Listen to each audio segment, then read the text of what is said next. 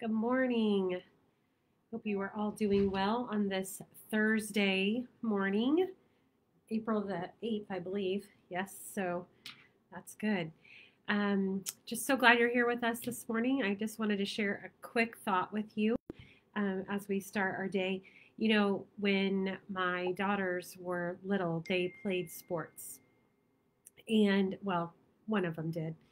When she was little, she was about 4, and she played soccer.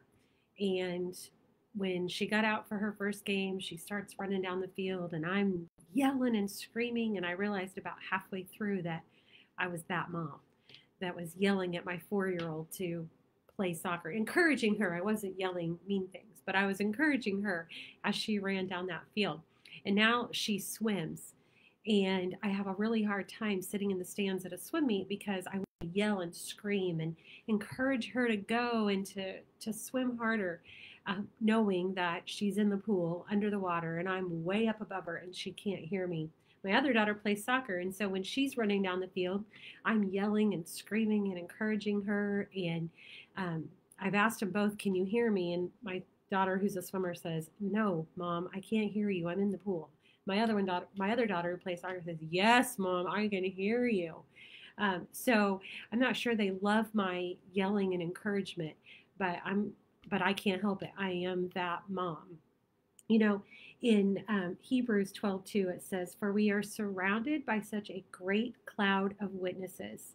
Let us throw off everything that hinders us and the sin that so easily entangles us, and let us run with perseverance the race set before us, fixing our eyes on Jesus, the author and perfecter of our faith, for who the joy was set before him endured the cross, scorning its shame, and sat down at the right hand of the throne of God." You know, can't you just see that great cloud of witnesses surrounding us on the sidelines and yelling for us to finish? You go, you've got this, you can do this, finish hard, finish strong, stay the course. You know, and the other thing is, here's the other thing that I wanted to share, is from Romans 8:34, and it says, Jesus is praying for you. Christ Jesus, who died, more than that, who was raised to life, is at the right hand of God and is also interceding for us. Can you imagine? He's praying for us. He's interceding for us. It doesn't really get any better than that. You know, I learned some things about foot racing, and I've done it once or twice, but I am definitely not a runner. But you know, when you're finishing a race, you're going through the finish line. By the time you get there, depending on the size of the race, by the time you get there, you're worn out, you're tired, you're really ready to just be done. But that's when your friends, your family, the fans, they're all surrounding that finish line and they're yelling, "You go, you've got this, finish." And it makes you run harder and faster and finish the race.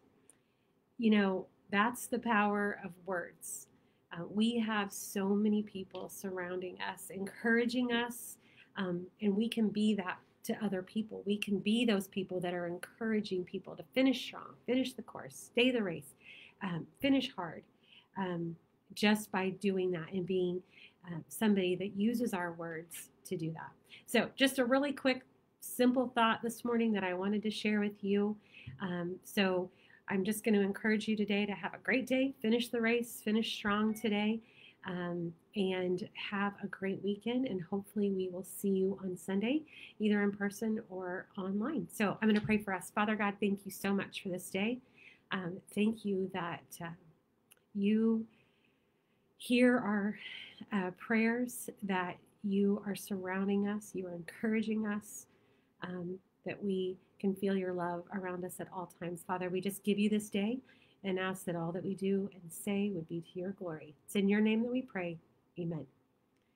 All right. Have a great day.